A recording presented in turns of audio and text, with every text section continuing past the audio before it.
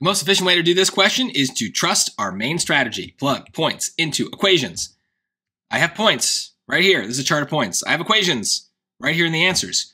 What do they want? The table shows 3 values of x and their corresponding values of y. Duh, that's useless. Where s is a constant. Okay, duh. There is a linear relationship between x and y. Which of the following equations represents this relationship? Well, I don't need to write a y equals mx plus b here because all of these choices are linear relationships. So plug points into equations. Pick a value that's kind of easy to think about. So how about s and 15? And s is my x value, and 15 is my y value. So let's just put it in.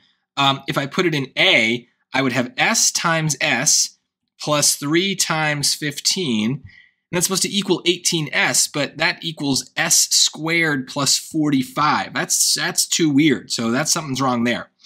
But if we do it in B, we have 3s, right, because x is s, plus s times 15, that's our y.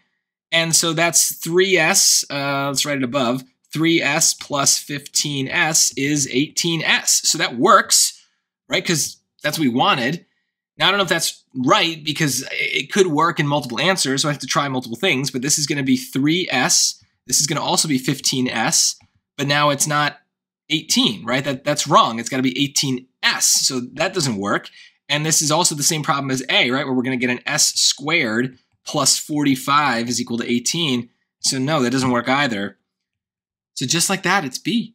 This is that master the middle thing. Like, this is technically one of maybe our first like really hard, in that zone of hard questions, but it's so easy if we just plug points into equations. And this is why I got to trust the strategy. The first time I ever did this, I arithmetized, right? So I made up values for s. You can do that. You can also then maybe go to Desmos and use the like the graphing feature. You can kind of use s as a slider if you really want. You can do the regression if you really want. There's lots of clever things you can do in Desmos, but none of that's even necessary. You could also just by hand, once you've made a number for s, plug that in to all of these. I actually made s0, which makes the points crazy, but it still works.